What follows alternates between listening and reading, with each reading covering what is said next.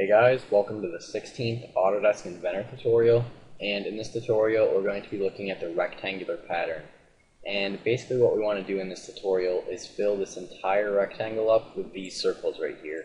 So we could obviously copy and paste it and then reposition it, but a much easier way would just be to use this rectangular pattern up here. So just go ahead and click on this, and as soon as you do so you see that a dialog pops up. And the first thing that it wants you to do is basically select the geometry that you want to make a pattern out of, or that you want to copy. So we want to fill this entire rectangle up with these circles right here. So we're going to go ahead and select this circle. Alright, and the next thing that we have to do is basically select a path for the tool to follow. So we want to first create circles in this direction, so either up or down. So we're just going to go ahead and select this line as our path.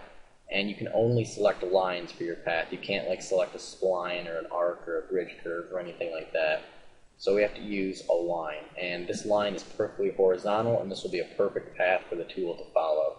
So just go ahead under here where it says direction 1, and just go ahead and click this button. And then you're just going to want to select the path, and in our case it would be this line right here. So as soon as we select that, we see that an arrow pops up right there, and that's basically the direction that the tool is going to create your pattern in.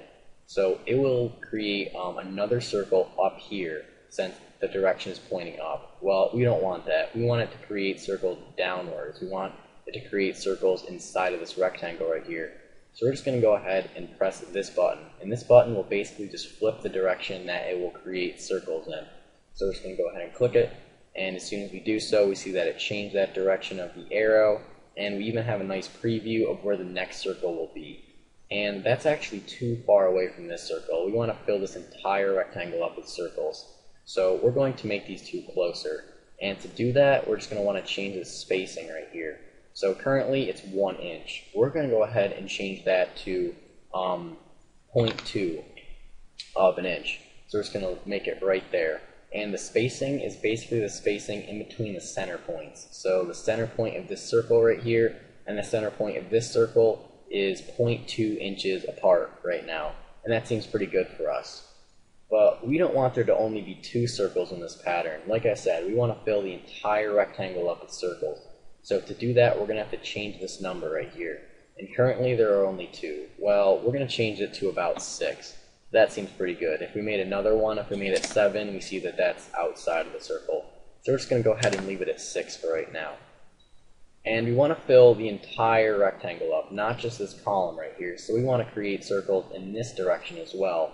And that's where this direction 2 comes in. So you're just going to go ahead and click this button right here, and then just go ahead and select the direction that you want it to create your pattern in. And our direction 2 would be this line right here, since we want it to create circles along this line. So in this direction right here, so we're just going to go ahead and select this line. Alright, and as soon as we do so, we see, again, we get a nice preview of where the next pattern will be. And again, this is too far away, so we're going to go ahead and make the spacing 0.2 just like we did before. Alright, so now here we have 2 columns, and we have 6 rows. Well, we want it to go all the way across, so we need more columns of circles. So we're going to go ahead and change this to about 12. So now there are 12 circles along the top, and then there are 6 going down, and then all the rest are just filled in with our pattern. Alright, so now when we go ahead and click OK, we see that all of those circles are created, and that's really all there is to using the rectangular pattern tool. You can obviously mess around with this if you want, so I don't know, say you wanted only circles created in this direction. You don't have to choose another direction as well. So let's say actually we only wanted circles across the top right here. So we just go ahead, select our geometry, select our direction, and that would be along this line since we want circles only across the top right here. So we just do that. And let's say we want them spaced out a little bit more. So we want a ½ inch in between the center point of each one of these circles. And then we'll just make there be about 5 circles across the top.